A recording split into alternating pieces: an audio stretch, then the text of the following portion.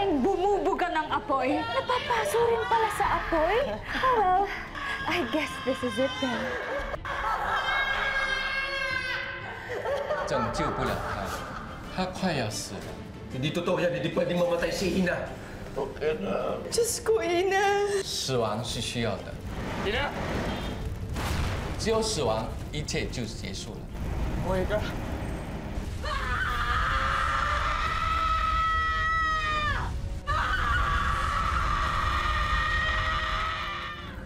Ina! Pagbabayarin ko yung Wilson Lim na yun at ang pamilya niya sa ginawa nila sa pamilya ko. May kasama na ako sa plano kong paghihigante. Sino si Ina? Alam mo kung sino pinaka nakakatakot ng mga tao? Those who've lost everything. What about Almira? Ano na nga palang balita sa kanya? Ayon sa sources ko, kinain na ng mabangis na hayop ang katawan ni Almira. Wala na mga kalaban natin. At wala na ring makakahadlang sa pagbabalikan namin ni Michael. Astrid, please. Gulong-gulo na yung buhay ko ngayon. Let me take care of you.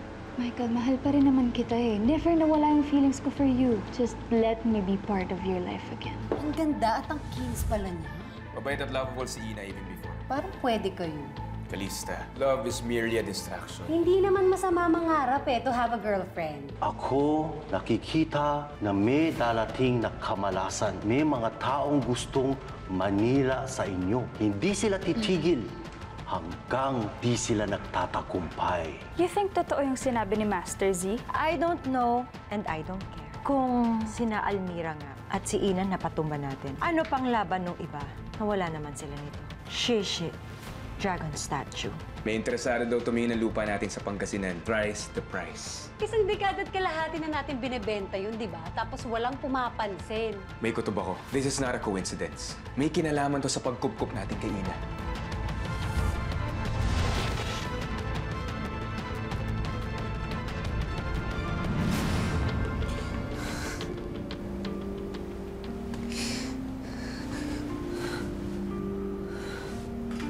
Nasaan ako?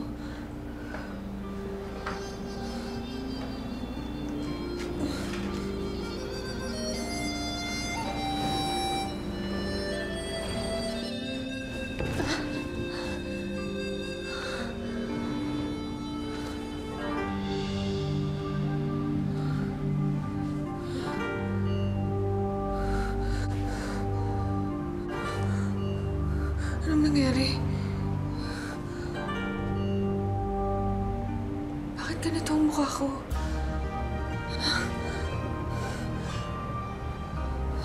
Bakit makinis na ako?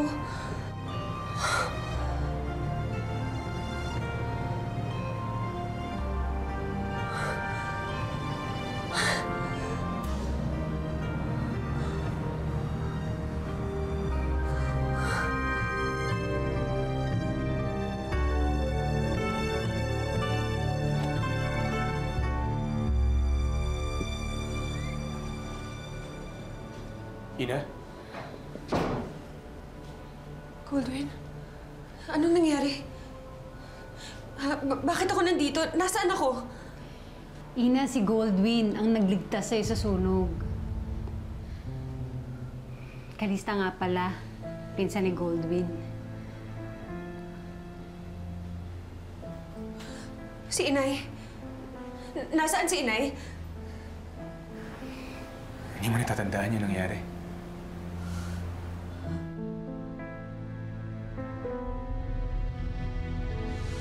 Hanggang dito ka na lang.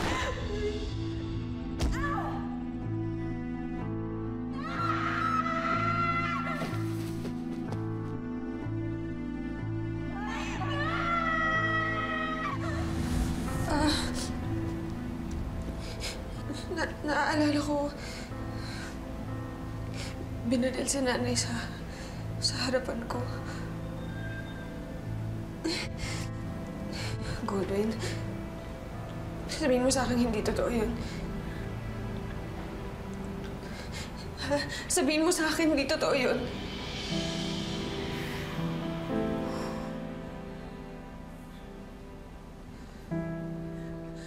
Goldwyn, sabihin mo sa akin! Sabihin mo sa akin hindi totoo!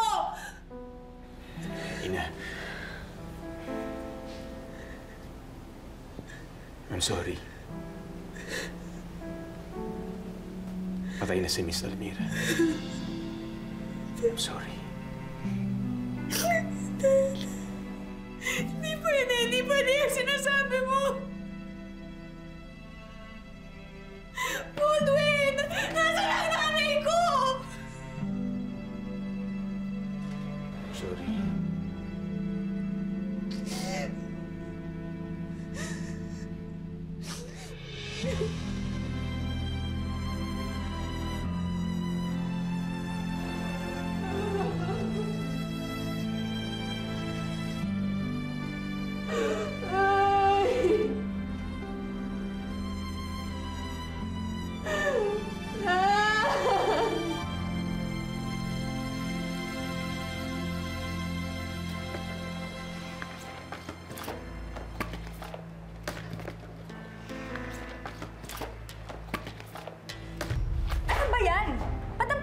Yan. Malapit na ako magbukas ng sarili kong store. Until now, hindi niyo pa rin mabigay yung mga request ko? Ma'am, i-revise na lang po namin. Sorry po, ma'am. Get out of my office now! Tsaka, cheap. Bubuhusan mo na naman ng inis yung mga staff mo. Eh, tatanga kasi. They don't understand the pressure I'm feeling now. Michael, I'm about to build my own legacy. And of course, ayoko pumalpak. Siyempre, gusto kong tapatan. No, actually, gusto kong higitan yung legacy na iniwan ni Lolo at ni Mommy. And you can do it. I believe in you.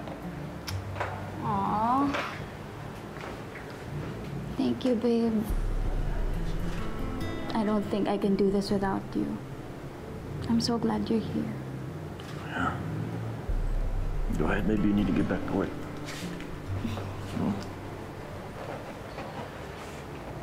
I'll just be outside. All right.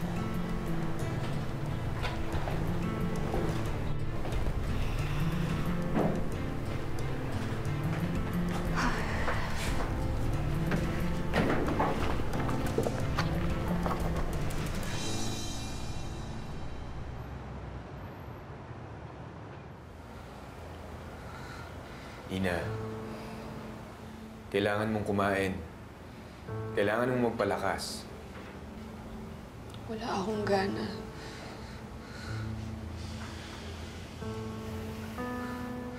Ang dami kong tanong.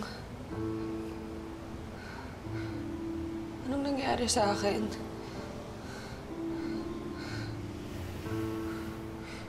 Paano nagbago ang itsura ko? Ang teorya kasi namin, nasunog ang kaliskis mo, kaya lumabas ang totoo mong itsura.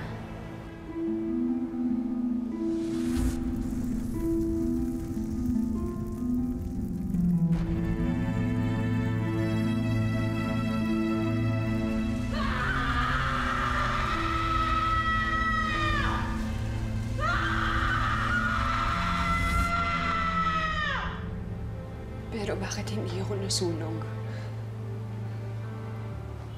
Bakit hindi ako namatay?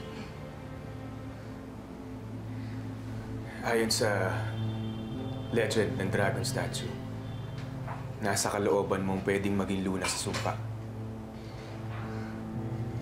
Ang pagkamatay ng nanay mo, ang nangyari sa'yo at sa pamilya mo, iyon ang nag-trigger para lumabas sa katawan mo ang sumpa. Paano mo alam ang lahat ng ito? Actually, ganito yan. Yung sister... Shh! Nag-research ako ng mga buwan na wala akong malay. Ina, maging happy ka na lang.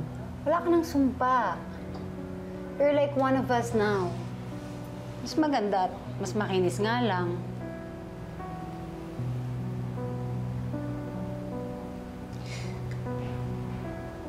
Kung ang kamatayan ng nanay ko ang naging kapalit,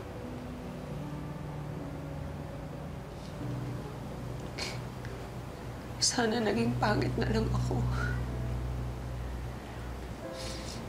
Ina, Huwag mong sisihin ang sarili mo. Hindi mo ginusto yung nangyari kay Miss Almira.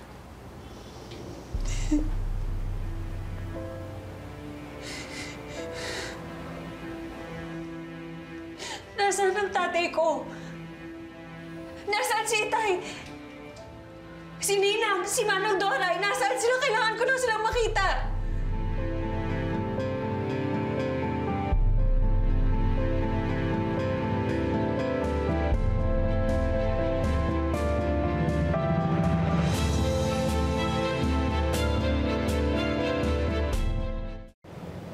Kinuha na ng bangko yung mga assets ng pamilya nyo.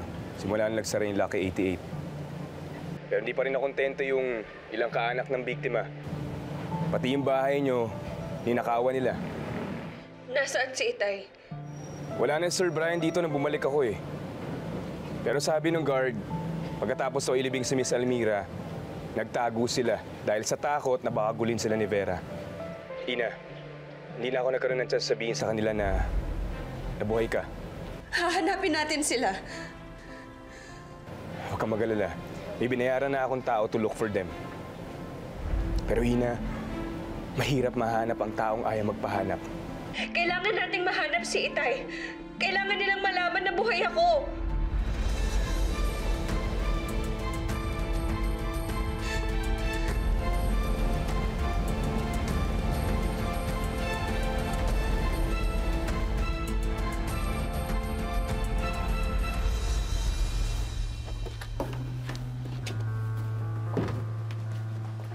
Anong ginagawa niyo?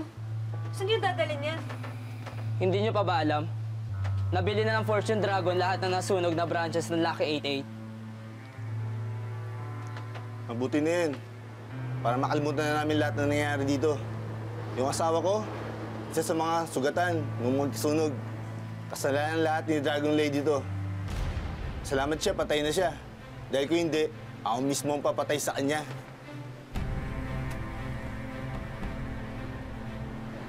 Tara na, umalis na tayo dito.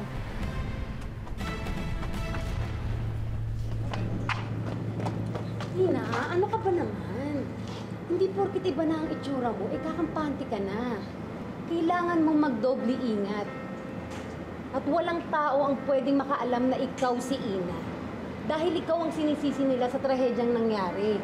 Pero wala akong kasalanan. Sina Astrid at Vera, sila yung may kasalanan. Inosente ako. Kailangan natin magsumbong sa pulis, sa media. Kailangan malaman ng mga tao na inosente ako. I don't think that's a good idea. Walang maniniwala sa'yo. Hawak ko ang katotohanan. Pero hawak ni Vera ang otoridad. At sa bansang ito, kung sino ang may pera, yun ang makapangyarihan. Paanong gagawin natin? Hahayaan na lang natin sila na mamuhay sa kasamaan? Ina, hindi ito ang panahon para umiyak ka. Huwag kang magsayang ng luha para sa mga taong umapi sa pamilya mo. Yung galit na nararamdaman mo, gamitin mo yan para mapaghiganti mo ang pamilya mo at para makabawi ka sa lahat ng mga taong umapi sa'yo. Tutulungan ka namin ni Goldwyn.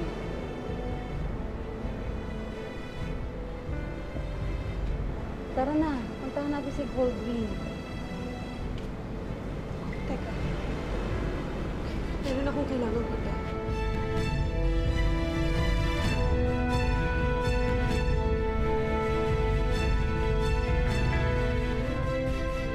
Ina, sigurado bang kaya mo na?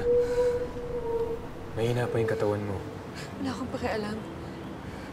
Kailangan kong makita ang puntod ni Nanay.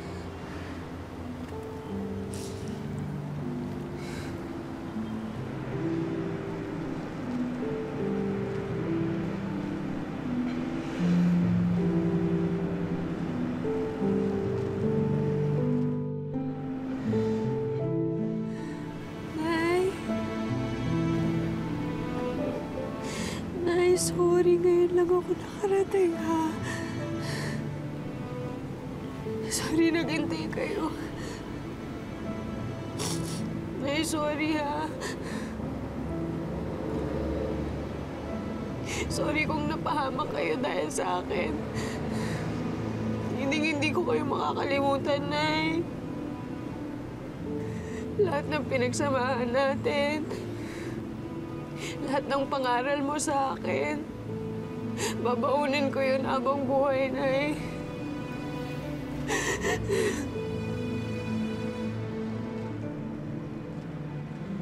Sinusumpa ako, Nay.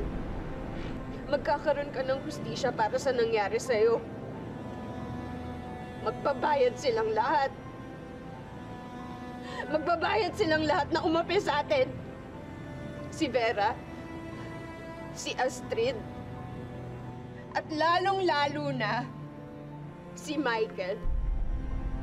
Ipaparamdam ko sa kanila lahat ng sakit na pinaramdam nila sa atin. Gaganti ako!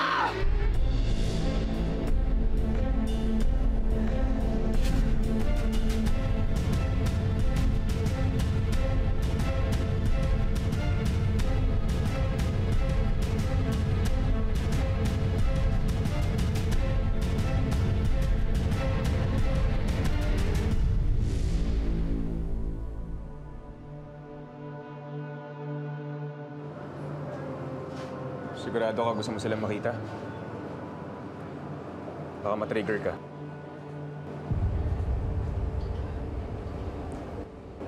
Noong bata ako, walang ibang ginawa ang nanay ko kundi protektahan ako.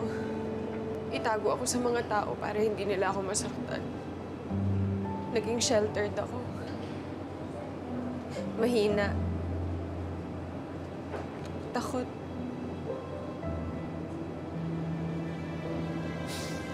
Pero wala na ngayon si nanay. Wala nang poprotekta sa akin. Sarili ko na lang ang meron ako ngayon.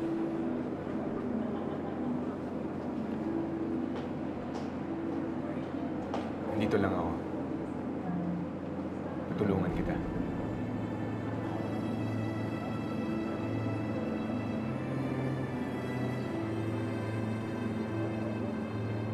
Magiganti tayo sa mga taong sumira sa pamilya mo.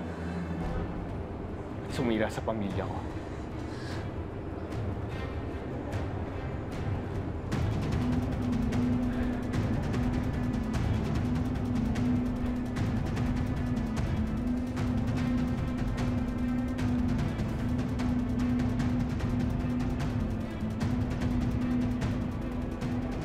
Ina?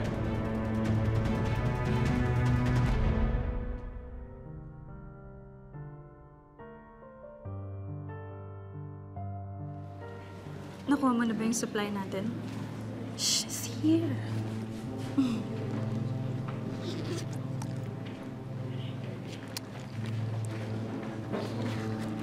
That's party na. Oh, shit. Mamaya na sa victory party natin. Is Michael coming with us? Well, of course not. He's a goody two-shoes. And he can't know I'm taking ecstasy. Well, more for us. His loss. Tago mo na yan. Si Mommy baka mahalata. Keep it. Hi, Tita. Hi. Ngayon pa lang gusto na kitang i-congratulate sa success ng Little Dragon Convenience Store. Wahan chow au. Siya, Mommy. I am so proud of you, Astrid. You're just like me. Ambitious, empowered, and... Ruthless? I was gonna say determined. But ruthless it is. I'm sure, inggit na si Almira at Ina sa atin at pinapanood tayo galing sa impyerno.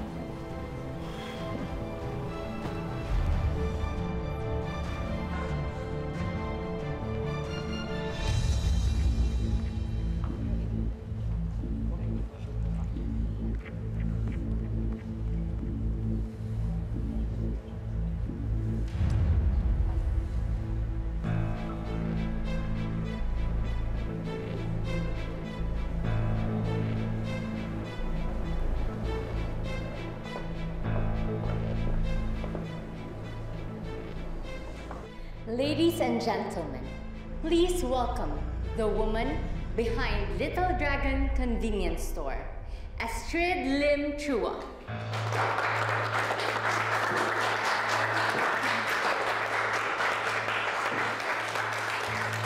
Thank you very much for that warm welcome. Bata pa lang ako, iniidol ako na ang mommy Vera ko. I always told myself, someday, I will be like her. And now, it's my turn to build my own empire. Ang Little Dragon Convenience Store.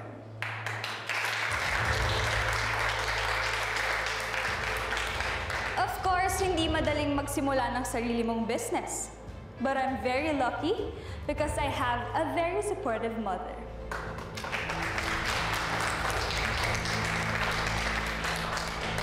At syempre, the sweetest, most romantic boyfriend ever, Waitin Aida Michael.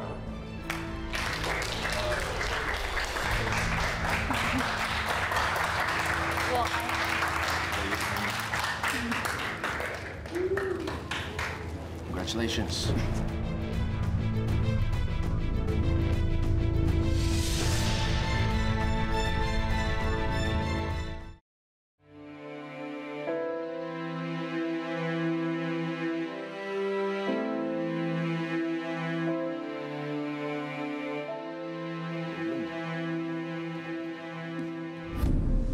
I really admire you. Kahit gano'ng kahirap yung naging sitwasyon mo na kung mo pa rin maging positibo. Sabi mo nga, di ba? Tiwala lang. Yeah, I did say that. It's actually a series of drawings na ginawa ko para sa'yo. See, there's a cocoon, pero alam mo sa loob niyan, something beautiful just waiting to come out. And Ina, you are beautiful inside. Kaya kahit na ano pang sabihin nila, huwag ka magpapagiba. Dahil kung anong meron ka, mas matimbang pa yan sa kahit na anong gandang panlabas na meron sila. Ninakaw namin yung dragon statue kasi sabi niya tutulungan niya ako na matanggal tong sumpa ko. Pero na hindi siya bumalik. Iwan niya ako. Niloko ka! Oo! Sinumpa ako! Pero mas kasumpa-sumpa ang ginawa mo sa akin at sa pamilya ko! Walang kapatawaran ang panloloko mo! Walang niloko!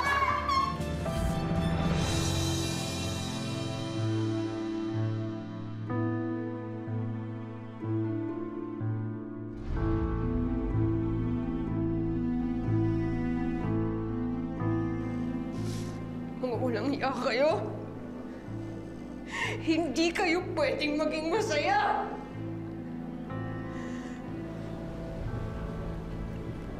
Ina?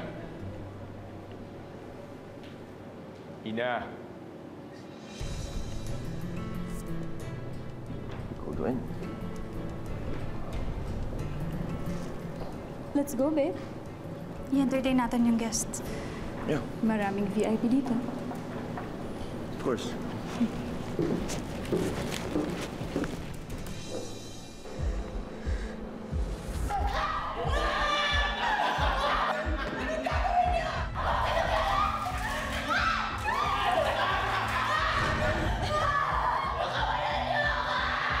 Goodbye, Dragon Lady!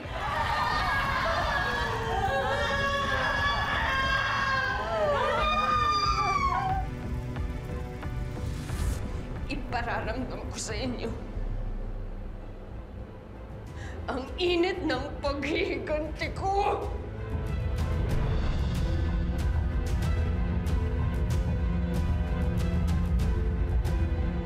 Gagawin ko sa iyo ang ginawa mo sa akin.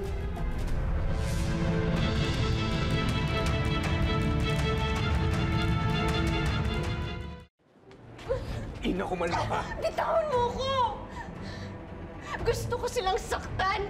Gusto kong iparamdam sa kanila lahat ng sakit na pinaramdam nila sa akin! Gusto ko silang sunugin! Silang lahat! Pagkatapos ano? Ha? Ano nangyayari? Masusugatan mo sila. Tapos ikaw, ano? Magbubulok ka sa kulungan. Hindi ka na ng pag-iganti, Ina. Eh ano? Ha? Anong gusto mong gawin ko? Hayaan silang magpakasaya samantalang ako nagdurusa? Ha? Ina, may ibang paraan para makiganti ka, para makabawi ka sa kanila. Ina, yung mas masakit. Dahan-dahan silang pinapatay because they deserve a long and painful suffering. Tiwala ka naman sa akin. Kasi may plano ko. Ina, pababagsakin natin sila lahat. Tandaan mo yan.